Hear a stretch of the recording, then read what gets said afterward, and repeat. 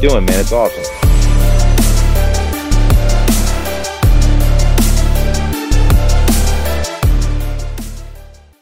Alright, today's update is going to come from under the Fairmont. So what I'm working on, which is pretty difficult when you don't have all the tools, is finishing figuring out where the final mounting position of this motor is going to be. As of now, it's hitting on the K member right here. Somehow it's resting on its own whatever, but I can't do anything until I figure out the transmission mount. I ordered one from UPR. It definitely did not fit. I don't know what was going on with it. Maybe I ordered the wrong one, which is very possible. But again, it's Fox body stuff, so I'll just keep it. I ordered a specific Team Z transmission mount. Should be coming in today. That seemed to be offset a bunch, and it looked to mount on the stock mount. Now, this is a Fairmont. It is a Fox body, but it is not a Mustang, so there might be differences in the distance between that mount and the center of the stock mounts, which are bent, which I have to bend them back. So what I'm going to do is I'm going to lift up the motor, take up all the weight of the motor and the transmission, and make sure that the transmission mount is on perfectly, meaning on the mount, on the stock body mounts, and then everything is, there's no binding. Then I have to come over here and figure out where I'm going to position the 90-degree brackets that hold the mid plate out. This is the mid plate. This is the guy that bolts in or goes in between the motor and the transmission. So I have to figure out where the 90-degree brackets go after the transmission mount is in. While all of that is in, I have to make sure nothing is hitting here.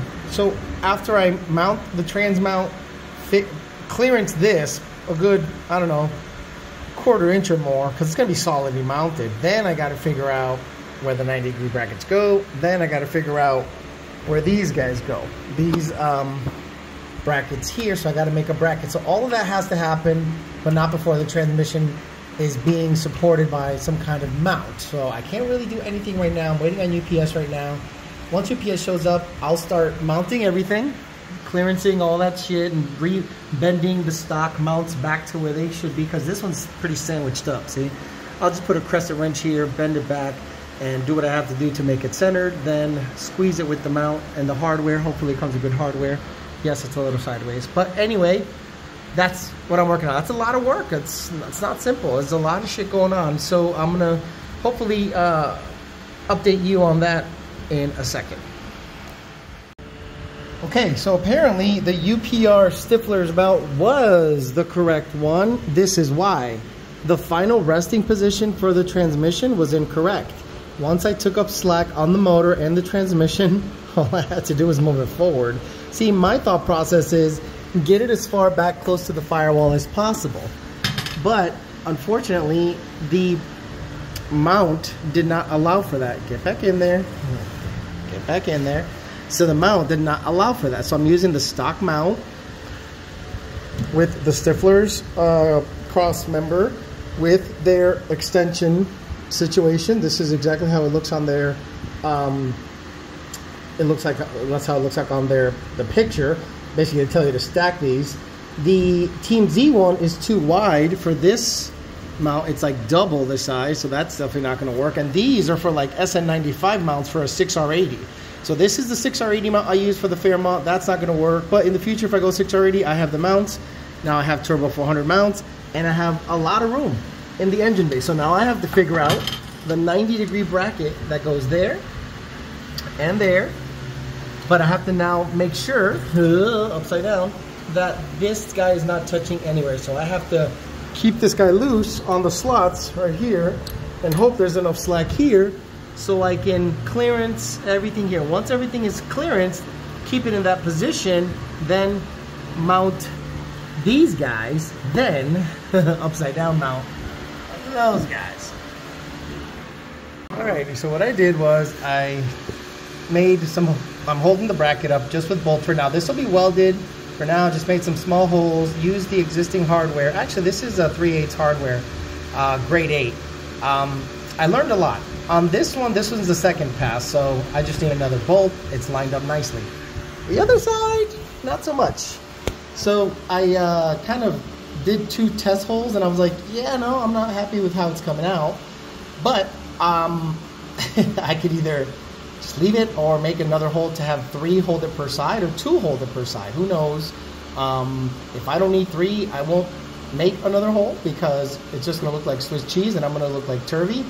But the plan is, the reason I put the bracket on this way is, you know, I could have put it on a different orientation. I wanted to be able to unbolt this and this and slide the motor out. So in theory, if I'm removing something, then the motor can just come out that way.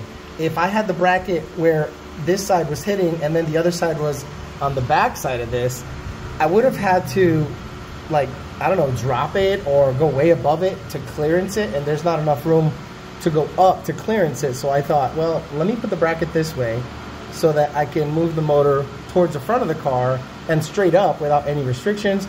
If I'm wrong on that and you guys think I fucked up, let me know in the comments. Again, I'm no expert, I'm just learning here, and I was trying to use common sense, but sometimes you can overthink these things. So the chain is still on it, I have tension, but it's not walking anymore. So I'm hoping that when I drop this, the motor doesn't drop at all. So let me keep a close eye here and drop the chain at the same time and see if it drops at all. I'm hoping it holds it up nicely. It came down a little bit. Let me jack it back up. Yeah, it didn't exactly hold it. It's kind of flimsy, but the control, cross member for the transmission is in. The motor plate is in, just bolted. Now it's time to make these brackets and make sure that I'm not hitting anywhere on the oil pan, which it's pretty damn close. But again, theoretically, once it's all in and solid, it shouldn't move. I'm gonna try to do my best to get good clearance on there, but we'll see how all that goes. So basically, the plate has to be opened up a little bit so I can hug it and then see about tacking it in place and having enough meat on the backside to grab onto the bolts.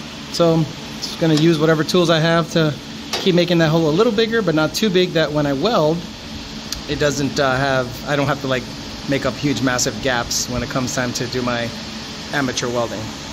So everything is resting on where it kind of should end up. And of course, one of the things I worried about is rearing its ugly head. Where the hell's the turbo gonna go? Like, where, hindsight being 2020, of course, you kind of have control, but you don't. You send the car off and you kind of just say, hey, front tubular, but then you go, where's the turbo gonna go? Is it gonna go like over here? Maybe. I mean, at the end of the day, that might be what has to happen. Some crazy situation where it comes off over here, does some funky bending, and then somehow it makes its way up here somewhere. Like, yeah, so it looks like something's gonna have to happen, or maybe, someone with better eyes and better fabrication skills can look at this and go, yeah, we could totally make it work. But I mean, once I got the car back, I said, it doesn't look like, I have plenty of clearance. I tried to get it back as far as I could, but this is where the trans mount is dictating where it goes. It's as far back as I can put the trans mount, so that's all I can do. I'm not gonna do any custom crazy stuff, but yeah, this is funky, very funky. How am I gonna do turbo stuff? There's like no room unless I get a radiator that's half the size, make a custom mount on it, or have someone make a custom mount and figure that out. Yeah, it's tight, which again, I looked at it when it got here and I'm like, I'm a little concerned with the width. I was hoping that everything was, here, but I guess the size of the intercooler unfortunately dictated everything. So yep, cross that bridge when we get to it. All right, for the most part, I got the mounts fabbed up. This gap isn't gonna be great. So I gotta see what I'm gonna do. If I tack this in place, just to have it tacked in place, I'll take it to a welder that knows what he's doing, and he'll say, hey, thanks for the template. I'll make an actual mount, which again, that's part of the whole process. This is a little better. This is the second version. Still has a bit of a gap, but again, the whole goal was just to kind of get everything mocked up. I'm gonna buy a welder, like a cheap Harbor Freight welder, tack, learn to weld before that, just use some pieces here so I don't make a turvy weld. But then the goal is to blow it all apart, Actually, you know, probably not. I'd probably tack it in place and then just ship it off to where I'm going to have a guy fab up turbo stuff. And then after all that's mocked up, then blow it apart, then paint the cage, because he's going to have to do some fire work. He's going to have to cut. I can cut those. So we'll see. But for now, I'm happy that I'm progressing. So it's just, you know, giving you guys just heads up on everything. And the engine's level. It's a little high, but honestly, that's all I can get away with. I can't get any lower because the mount, the trans mount, dictated where this thing's gonna end up. So this mount gets cut off, so I'll have a ton of room for header stuff. Actually, you know what? That's the next thing I could do. I could see how the headers mount down there. So let me see if I can get those headers over here and see what they look like mounted. Okay, so I just loosely mounted the Holly Coyote turbo headers. It's a tight fit, but I think I'll be able to use this. It's gonna be mostly up to the fabricator what he thinks is gonna work, but they're in.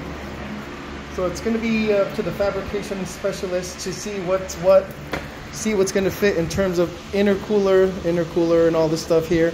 I don't have that much room on piping, which I'm kind of sad about. When you really look at it, this is the room I have for like turbo stuff. But at the end of the day, the turbo can end up there, it can end up there.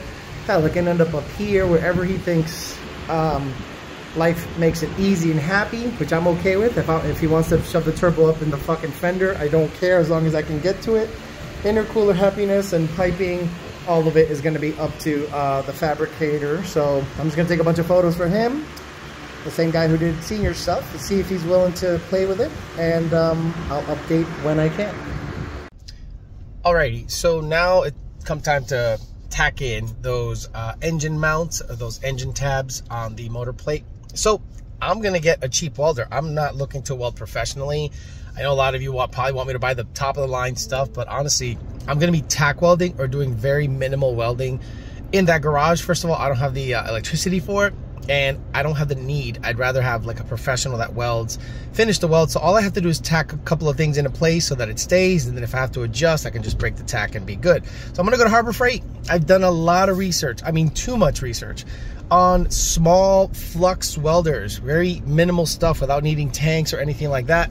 And for tack welding, it's fine on my little home project. So I'm gonna get to Harbor Freight, get me like a little 125 deal, get the flux wire, 30 thousandths flux wire, get gloves, helmet, all that stuff. So I'm not looking to spend more than 500 bucks on this, because it's a, you know, home welder. I'm not looking to be like Billy Badass stuff. But if it works out where I can do most of the stuff with this small welder, you know, I'll take advantage of it. So let me get there, show you what I got, learn a little bit on welding, practice, and then tack in all of the plates that I need to tack in so that they're not temporarily bolted in as they are now. All right, so of course went to Harbor Freight, got a helmet. Oh my Lord. Got the welder, Flux 125. Again, I've done a lot of stuff looking up on YouTube, and people use this for small home projects, and it seems to be more than adequate. And I got the gloves, grinding wheels, the wire, little, you know, wire cutters, and what are they, clippers, pliers, grinding wheels, flapper discs, cut off wheels, all that stuff. And then at the front counter, they said, hey, you can grab one of like 5 things because you're some kind of like premium member. And I'm like, free $40, actually $20 ratchet straps. So since I've always put motors in and out and use this as like a wobbling mechanism, I'm like, yeah, pick that guy up. All right, got the welder set up, got all the wire fed, got all that stuff figured out.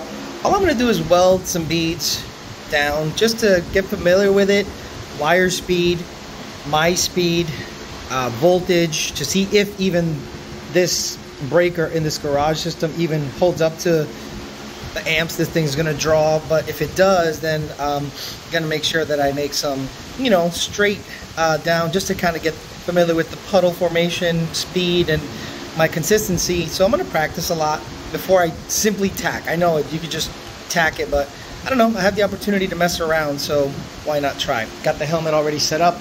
This was like 120 bucks there, but whatever. I don't mind spending the money if I'm gonna be doing this. And if I get decent at it over time, there's other things I can, I'm sure, weld on the car.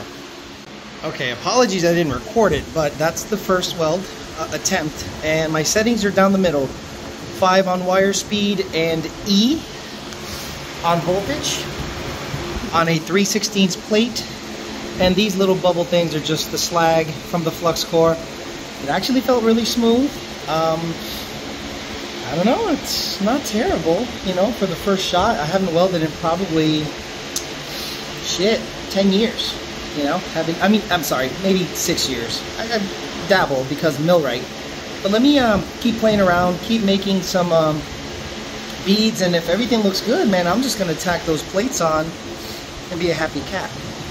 Keep stability on the weld is fun to learn, but I'm just gonna make some more beads, try to not catch the wood on fire.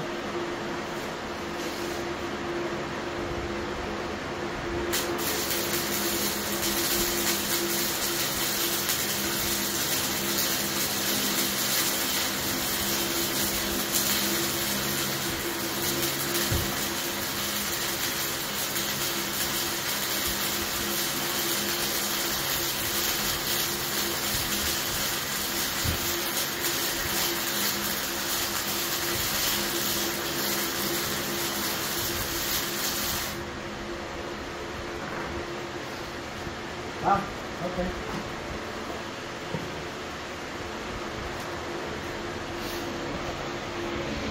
So that's what it looks like before you take the slag off the guy. So that's what it looks like before you take the slag off the guy. Then you're...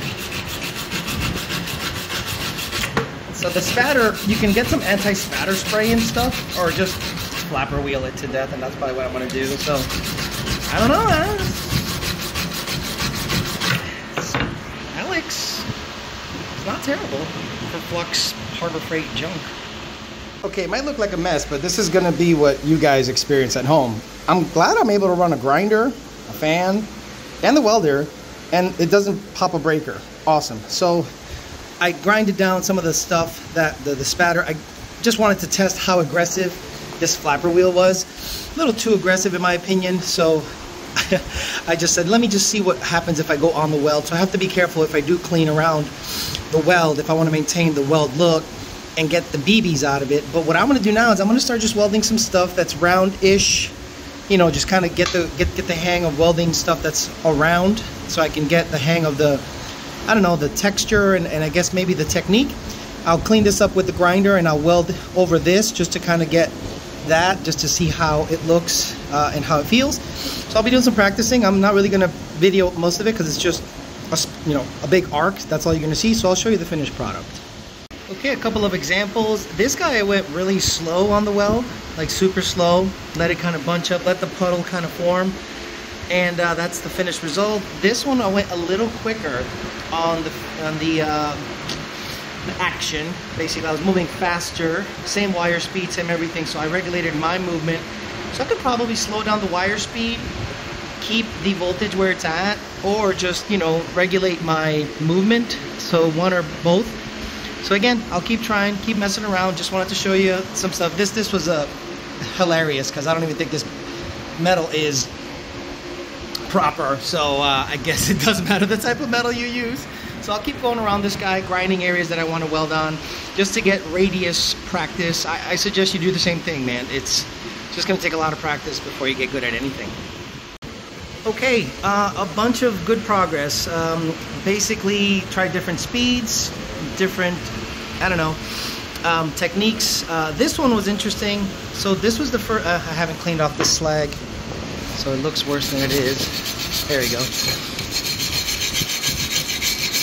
And so these are 3 different techniques that I tried, and it was interesting to kind of see what each of them did on a roundish material. So basically, this was the first one, which I think was perfect. Perfect speed, a perfect technique for me. It felt good. This one I slowed down a little bit, and it kind of took material away, but I concentrated on the puddle, so I didn't really stress it. And this one I went just faster, as you can tell, actually more of a S pattern, but I really made it slow, so it kind of got fat. But you know, I tried to get as much penetration in there as possible, so I had to like forget about the fact that material was disappearing, but concentrate on the puddle. And this one was a straight line that just didn't work out. So no straight line, S pattern, but honestly the default setting is this for me. And this is kind of what I feel more comfortable at, this guy right here. So I'm gonna do that. So I think I'm ready to tack. All I'm doing is tacking on the car just to have the mounts on there. And the reason I'm practicing on this is just to kind of gain some knowledge as to what material likes what kind of speed and my overall patience for welding. Right, a little bit more than a tack, but what I did was I just kind of made sure it penetrated well, and then I cleaned up the splatter. Something funky went on back here where the gun stopped mid weld, and I think that gap is too big, so I might have to redo this guy just to make sure it's super flush, so that when I do weld it, it's good. But you know, practicing. That's this side. This side looks okay. I wouldn't really go too crazy on this side. This was the second one, obviously, so I was able to kind of get a sense of how the radius and everything went. Penetrated pretty nicely. Backside also shut off mid weld, so you know, just kind of did a little droplet back there, but cleaned up the slag or the splatter a little bit. But yeah, I mean, more than likely gonna redo this one because that gap I think is too wide to overcome. If you guys think that gap is not too wide, let me know. But I think that gap is just too big to overcome with weld, unless you guys don't think it is. But you know, I can redo this in about 20 minutes, so it's not that big of a deal. And I probably want to redo the bolt situation because it was kind of wonky the way the bolts kind of went in there.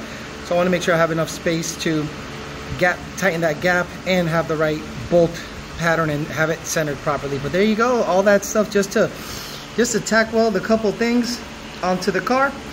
A lot of practicing, but now that I have a welder, I can kind of mess around with small home projects. Welder, grinder, helmet, and a bunch of tools just to complement the welding. I got a little froggy and decided to weld these plates in fully. Now, I don't mind showing you this boogered up piece of shit, okay? I have no problem showing you this. Why? I was learning the speed, learning the metal, learning the angle. So obviously there was a lot of start-stopping here. I'm just gonna grind this sucker down, dress it up, make sure that it's penetrated properly, and go from there. So once I kind of got the hang of it, these over here were done continuous. Just one long continuous pass. Now this one I think was a little hot, so I turned down the setting and did the top, and that's the slag or the material that covers the weld for protection. But I mean, I had an easier time. It looks to have decent penetration. So yeah, this was the second attempt, and this was the first attempt, which is globby as hell. But I'm gonna grind it down, dress it up, and if it holds, it holds. At least I can always look back and go, yo, those were my first welds on the car, aside from the tack weld on the front. But I don't mind showing you this because this was me learning with flux stuff, learning the metals, learning the angle and the speed. And this was the continuous bead. I missed a spot here, so I might have been a little too fast there or something. After a little wire wheel action, you can see that, yeah, a couple spots I start, stop. So I don't know if I should keep touching that up because I might make it worse. I might just touch up the spots just to have a constant bead. But yeah, again, figuring out the speed, globbed up, I'm not ashamed. And then after I learned a little bit, and in my opinion, it looks pretty good for not ever kind of welding at all. Just kind of looking at YouTube videos. These bolt patterns, don't worry about these. These are just temporary. I finalized the bolt pattern. I just have to make it nice and straight, and it's these guys. That guy kind of just goes away, which you can tell, hit and miss a couple of times. Once I get the mid plate on here, motor and everything cinched up, I think it'll be good to go. But yeah, there you go. Amateur welding at its finest. Yeah, it's just gonna be a little wrinkle into my skill set so that I can keep chugging on with this project. So the next step is probably redo that plate, get it on tighter, or if you guys think that gap's okay, we'll see. I got the turbo headers on, so it looks like clearancing is not that big of an issue, except maybe on this side. It's probably ready to mock up the turbo kit once I reinstall the radiator, the intercooler and everything, and bring it up to Lund Racing, and maybe Ryan Eckhart can get to it whenever he gets a chance, because he's going to be working on Senior's car in a little bit. All right, that's it for the update. A lot of little things here and there, but again, there's a lot of work that goes on in the background, so I can't show you videos all the time. This video probably took 2 weeks to make just because of the incremental process that I'm going through to get this thing built in my free time. All right, guys, thanks for listening. Talk to you later.